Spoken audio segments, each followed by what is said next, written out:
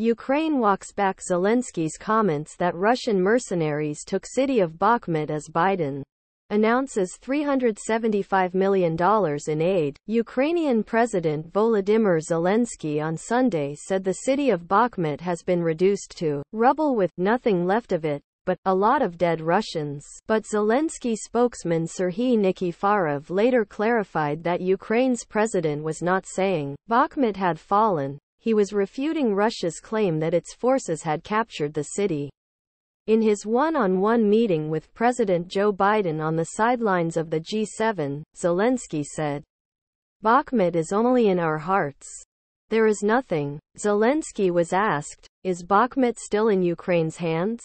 The Russians say they have taken Bakhmut." "I think no," Zelensky said, but then went on to say there was nothing left to the city. "But you have to understand that there is nothing. They destroyed everything," he said. "Bakhmut is only in our hearts. There is nothing in this place, just a lot of dead Russians."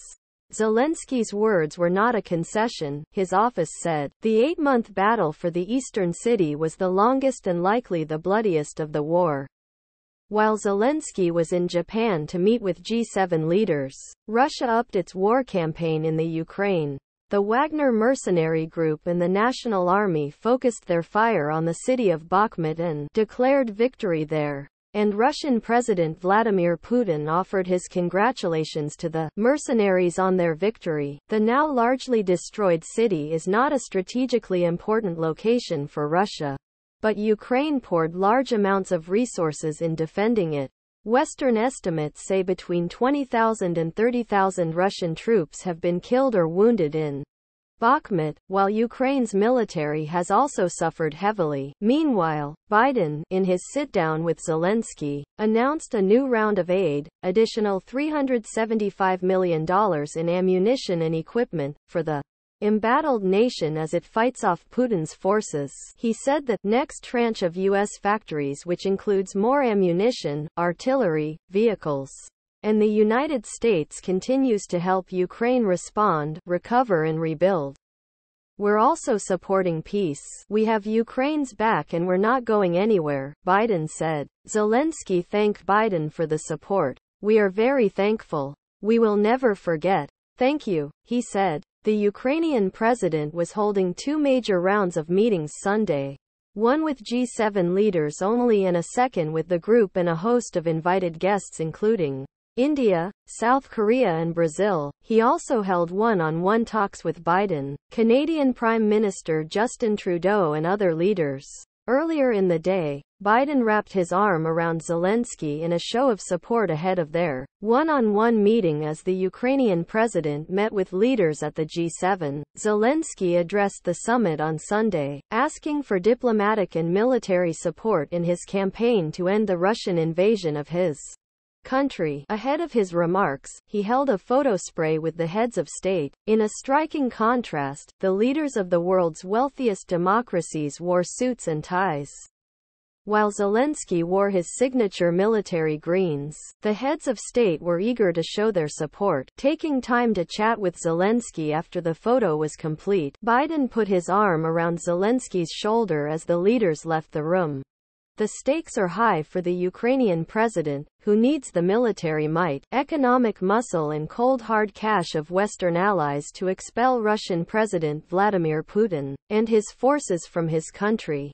Zelensky hit the ground running on Saturday, his first day at the summit. He landed in Hiroshima in the afternoon and jumped straight into a series of meetings, including with Indian Prime Minister Narendra Modi and European leaders. Zelensky arrived in Japan shortly after Biden reversed course and gave European allies the green light to send F-16 fighter jets to Ukraine in its battle against Russia. The embattled war president said the jets would not help the war effort immediately, but the decision was great.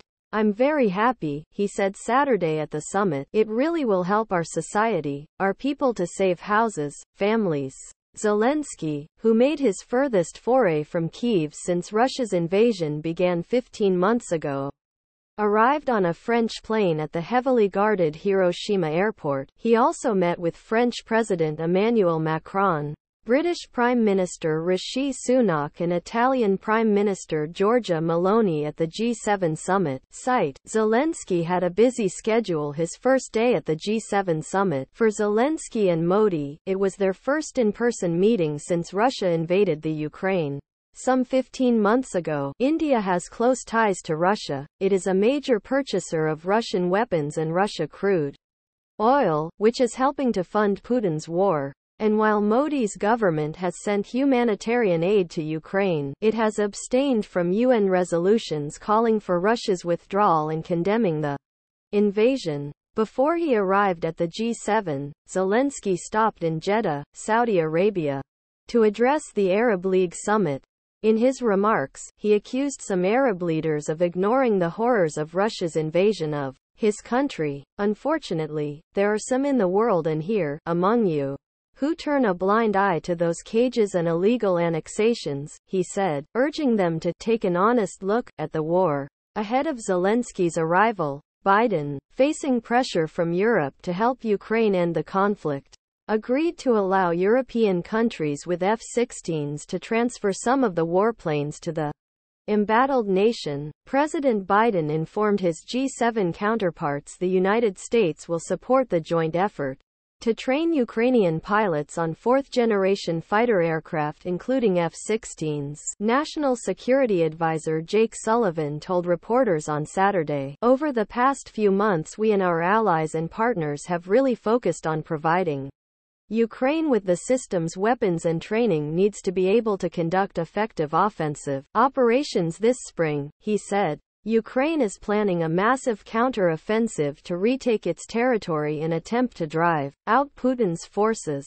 But the delivery of F-16s, and the training to operate them, will take months. I welcome the historic decision of the United States and at POTUS to support an international fighter jet coalition. This will greatly enhance our army in the sky, Zelensky wrote on Twitter. Zelensky was in Europe this week to meet with leaders from France, Italy, the United Kingdom and Germany to shore up alliances and ask for more aid. Early in the conflict, Biden had resisted sending the advanced military fighter plans to Ukraine, out of fears they would use it to strike into the heart of Russia, provoking the Kremlin to expand the conflict outside of Ukraine's borders. But several European countries have F-16s in their arsenals and wanted to send them to Kyiv but need American permission to give them to a third party because of the advanced U.S. technology on the planes. Sullivan argued, "Nothing has changed. Our approach to the provision of weapons, material, training to the Ukrainians has followed the exigencies of the conflict. Now that we have delivered everything we said we were going to deliver," he added, "we put the Ukrainians in a position to make progress on the battlefield through the counter-offensive. The F-16 training will be done by U.S. personnel in the coming weeks. The timeline for that training remains unclear. BU American officials previously estimated it could take up to 18 months. As the training unfolds in the coming months, we will work with our allies to determine when planes will be delivered, who will be delivering them and how many," Sullivan said. The U.S. Air Force has 2 F-16 air wings in Europe, the 31st Fighter Wing at the Aviano Air Base in Italy and the 52nd Fighter Wing at Spangdahlem Air Base in Germany. The U.S. also routinely sends F-16 fighters in and out of Europe on a rotational basis in smaller groups. So far, Ukraine has been relying on much older MiG fighters, 27 of which have been given to them by Poland and Slovakia. Only a few European countries have a supply of F-16s, including the Netherlands, which has 40, and Denmark, which has 30, in addition to Poland and Norway. F-16s have been at the top of Ukraine's weapons wish list since it was handed main battle tanks from the likes of the US, United Kingdom and Germany. Western allies have taken even harsher measures against Russia in an attempt to pressure Putin to end the war. G7 leaders announced another round of sanctions on Friday, targeting Russia's energy sector and military complex. Moscow, in response, has upped its bombing campaign in Ukraine.